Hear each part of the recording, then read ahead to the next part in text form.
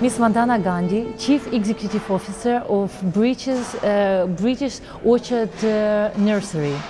Good evening. Good evening. It's my pleasure to communicate with you, to see you here at this forum.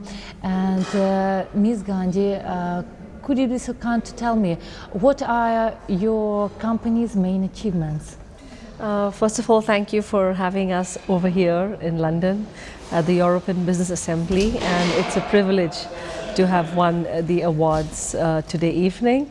The company has done well in the last 1 decade, and we've won many awards on EFQM, which is European Foundation for Quality, and by the UAE government for quality development, human development, for customer service, employee engagement. So a nursery school chain which has all women employees has gone on to receive more than 20 national and international awards. So British Orchard Nurseries, we are very proud of our ISO certifications for occupational health and environment, and we contribute towards environment and CSR also. So you have achieved already great results. Yes. What drives your success? I think it's the team spirit, the culture at British Orchard Nurseries, the UAE's atmosphere, that is provided to women to work harder, the government of UAE that supports working women, conducive to success in whatever we choose to do. The policies are very, it suits all the women, the government policies, the transparency, the safety, the happiness levels in UAE. It helps all the working women. So to start a business for the children and for the working women was easy for me. And as a founder and CEO of British Orchard Nurseries, I think I should thank the UAE government. We have to thank the economy, even the need that working women require a good place for young children. So if I got you right, you also get support from the government, yes? We don't get support financially, but we get support with good laws, good policies, ease of working, innovation model of the UAE government, where the government encourages ideas, helps you to believes in your expansion.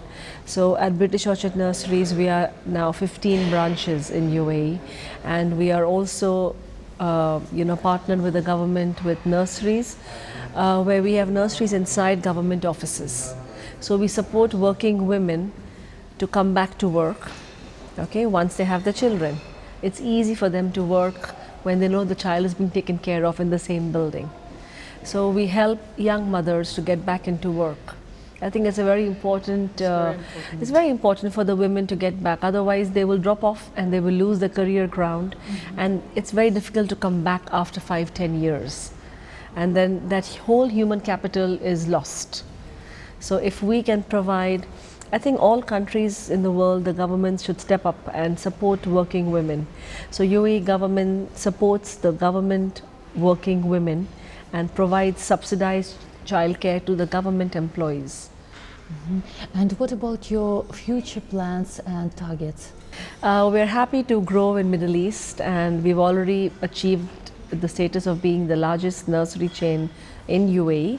And of course, with expansion already in the UAE chalked out, we're happy with the growth there year on year. Looking at the growth, we would like to offer our services to Middle East and Asia.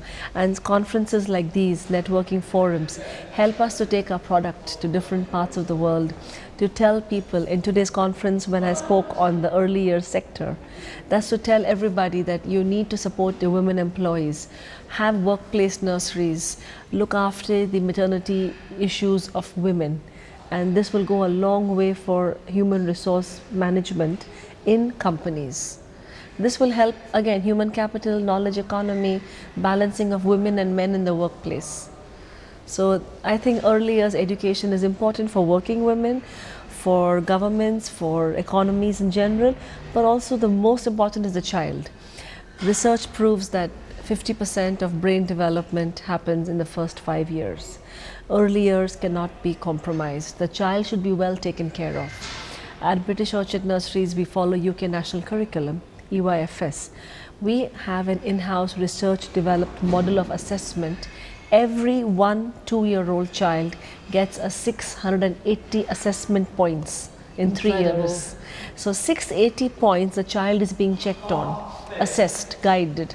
The child will definitely learn so much more in a quality nursery.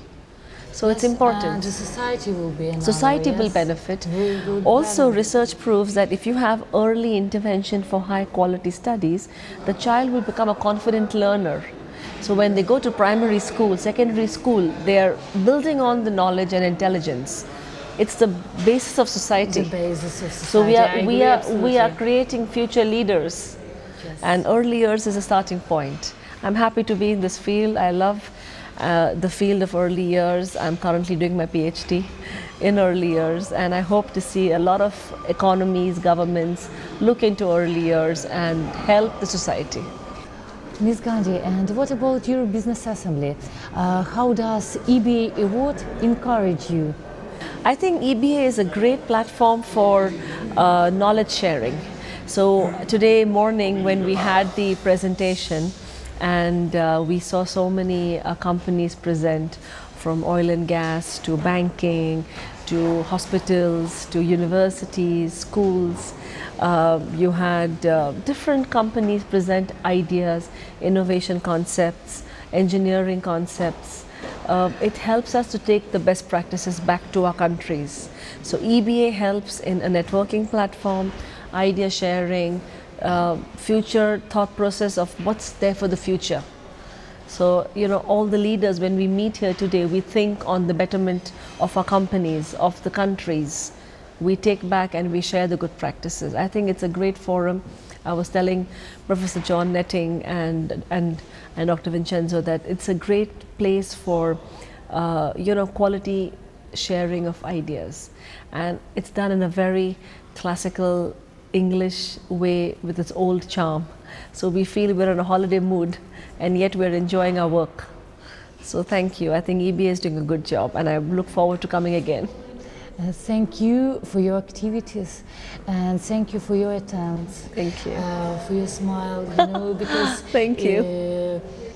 Everything goes from the heart. Yes. And I feel it also. Thank and you. I do wish you from the depths of my heart all the best in any activities of yours. Thank you very much. Really appreciate. Thank you for the awards today. Thank you for the medal.